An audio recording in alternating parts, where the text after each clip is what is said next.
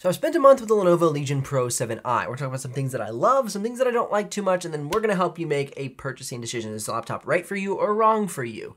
Now, this laptop is still one of the best performing laptops that I have seen on my channel this year. I've reviewed many laptops since this one has come out on my channel, and it still holds the top of the charts for some of the most important benchmarks. Now, taking a look at DaVinci Resolve, you can see that we have a 3-minute and 55-second export time out of this laptop. Absolutely incredible. Taking a look at 8K BRAW, this is a new test that I am running. You can see we drop 8,530 frames at 8K BRAW, and for 8K red footage, 7,266.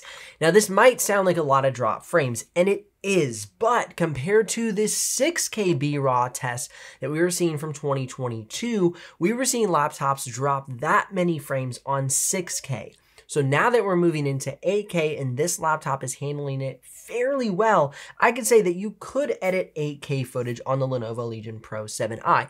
However, I would not highly recommend it yet. There's still a little bit of a ways away. Maybe if you upgraded to 64 gigs of RAM, you could decrease the drop frames. If you have this laptop and you are editing 8K BRAW or red footage, comment below and let me know how it's going for you. The 6K export time is the best export time I've seen on my channel. For 6K BRAW, 9-minute clip out of Premiere Pro, 11 minutes and 43 seconds, an absolutely killer export time. It's even beating out the Asus Republic of Gamers Strix Scar 17 with the Ryzen 9 7945HX and RTX 4090 GPU. And this laptop here is about $1,000 more affordable compared to that Strix Scar.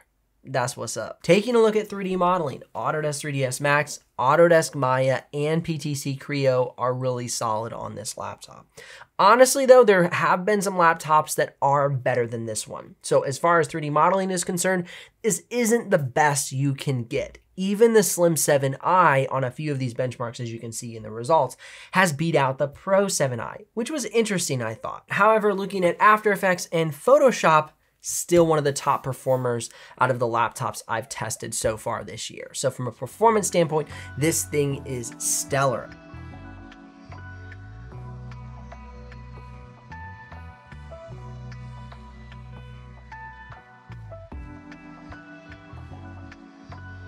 I love that this laptop has an aluminum top cover, aluminum keyboard deck, and an aluminum bottom cover, as well as the really nifty RGB lighting along the front side of the keyboard deck. Keep in mind, however, if you want to get a more affordable version of this laptop, you can go ahead and get the Lenovo Legion Pro 5i, and that'll save you a few $100s. If you're curious about the exact pricing and availability of the Pro 7i, the Pro 5i, I'll put links in the description below. If you do make a purchase, I'll get a small commission, but at no extra cost to you. But of course, that's what keeps this channel alive and the helpful content coming your way. Now, battery life is one of those areas that I'm not stoked about for the Lenovo Legion Pro 7i. You can see the results coming up on the screen. You get about 7 hours of productivity and streaming video playback, about 5 hours of Photoshop work, and about 3 hours of video editing. So it is good, but it's just not great. I really hoped we would see better results. Now, another area that I'm not stoked about is the fact that they put this plastic band around the chassis. I just think that this could be aluminum. I mean, it's the premium version of the laptop. All the other materials are very nice, sturdy aluminum materials. And then they threw this plastic band on there. I just think it's a little on the cheap side. I just wasn't stoked about it, especially since this is their Pro 7i. It's their, more premium of the Legion lineup. I thought a nice touch would have been to make those aluminum and not plastic. Another thing I wish they would have done is done 2 USB-C ports here instead of a USB Type-A and a USB-C, because along the back panel, we have an additional 2 USB Type-A's, and then on the right side panel, we have another USB Type-A. So we end up having 4 USB Type-A's and 2 USB Type-C's. I think 3 and 3 would have made a little bit more sense from a user standpoint. Now, speaking of the usability of this laptop, the upgrade path is fantastic. You have 2 M.2 slots, 1 occupied, 1 unoccupied when the laptop ships, and 2 RAM slots that are swappable. Now, this laptop comes with 32 gigs of RAM, but you could easily open up and upgrade to 64 gigs of RAM. Another amazing part of this laptop is going to be the bright screen. This laptop has a screen brightness of about 537 nits with a 100% sRGB, 80% Adobe RGB, and 80% DCI-P3, all at a delta E of 0.73.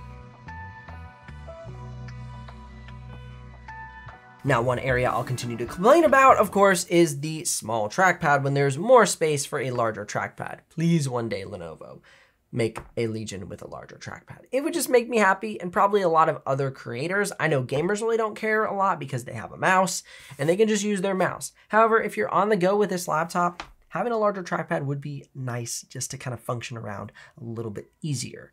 But they haven't changed it. It's still a great laptop. It's just one of those things that always is a burr in my saddle. Now, the Legion series itself has fantastic performance, whether you're looking at the Legion Slim 7i, the Lenovo Legion Pro 5i, or the Pro 7i. They're all great. The big advantage to the 7 series is the aluminum chassis.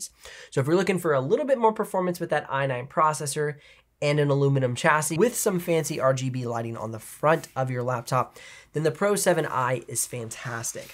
However, you're still gonna get a great bang for buck out of the Pro 5i. So that's where my decision more sits. Do you want the premium Pro 7i or do you want the more budget-friendly Pro 5i? Because otherwise, this laptop really has what it takes for the performance, usability, and build quality that users are looking for.